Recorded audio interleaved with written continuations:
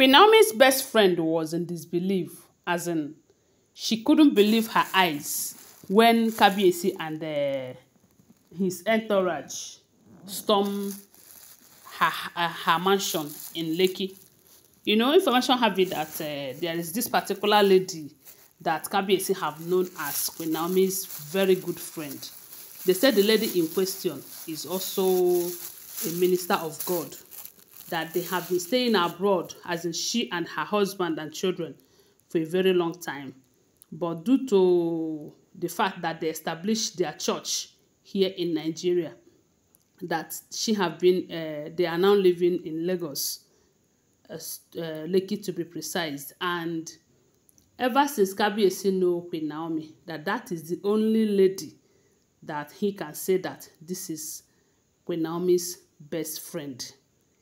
Apart from this CEO Lumini, but that one is her designer. But this is the one woman that Queen Naomi have also talked about around Kabiyesi. So when Kabiyesi searched for Queen Naomi everywhere and could not find her, she was thinking that maybe because Kabiyesi have went to Lekki, Queen Naomi's mansion was locked. Even that that particular mansion that Queen Naomi bought by herself, as in the first house she was living in Lekki before the royal mansion, they say Queen Naomi, Kabiyesi have gone there. That place have been rented out to another people. So with all his search, he couldn't find Queen Naomi. He decided that maybe she is in this her friend's house. But I wonder why. Oh, anyway, I don't know. They said when he got there, the lady was so happy to see Kabiyesi in her abode. You know, it is kind of a very surprising thing to her that Kabiyesi could come to her house. Kabiyesi have never ever, even when Naomi used to spend like a day or two in the lady's house, they say Kabiyesi have never, you know. So on seeing Kabiyesi, she was shocked, and they said they gave him a royal welcome, and even though he refused to eat, you know. Then the lady was surprised when Kabiyesi told her that they have been looking for Queen Naomi. Nobody have known her whereabouts, and he thought that maybe she was with her. And they said the lady told Kabiyesi that even her, that she is surprised because for days now she have been trying to reach her but couldn't. That the last time they spoke was during around last week while Queen Naomi was in the palace. That was the last time she spoke with Queen Naomi. That for days now that she have not heard from Queen Naomi. Even there was, she said about a few days ago she tried reaching her but couldn't get to her due to the fact that her phones were switched off.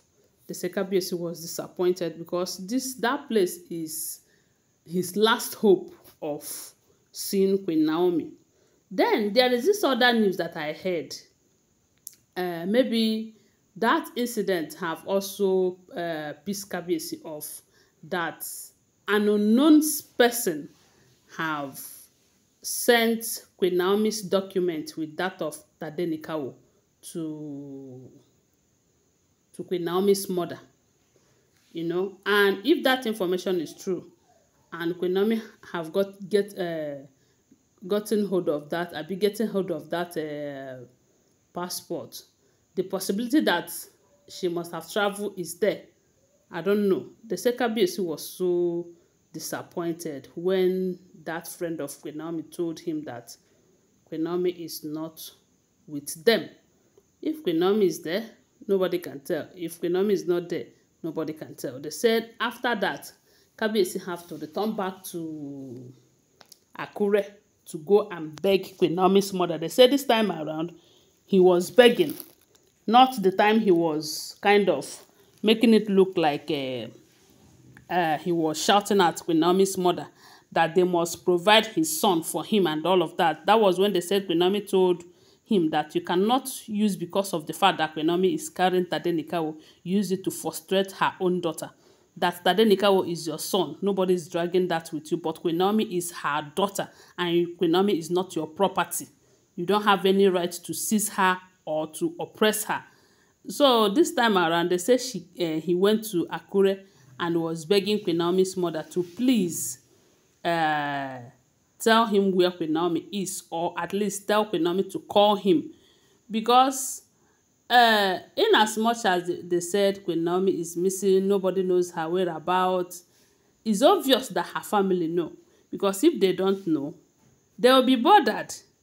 Because on the look of things, Kabiyesi is saying that there is no atom of worry in them.